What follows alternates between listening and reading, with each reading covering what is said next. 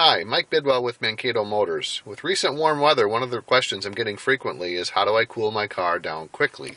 So I thought I'd take a moment with this new 2012 Volkswagen Passat and just kind of walk through the best way to cool off a vehicle quickly. First, start your engines.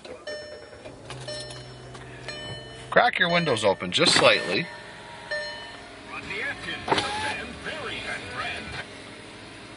Turn your air conditioning on. Turn up the fan. With the AC running, the fan on a little high, and the windows cracked slightly, it's going to push the warm air out from inside the vehicle. Once it gets to temperature, so it's a little more cool, you don't have the extreme hot anymore, go ahead and turn on the recirculate in order to use the air that's already inside the vehicle. Roll your windows back up. Now it's cool. It's taking the air that's already slightly cooled, recirculating it through, cooling it further and further each time it recirculates it through. Once you're to a comfortable temperature, as long as you have an automatic climate control system, press the auto button.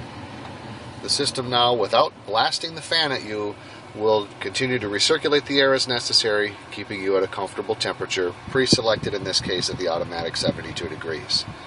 Hope that questions. If you have any more, please feel free to get a hold of me. My phone number is 507-625-5641, or you can email me at mikebidwell@mankatomotors.com. Thank you.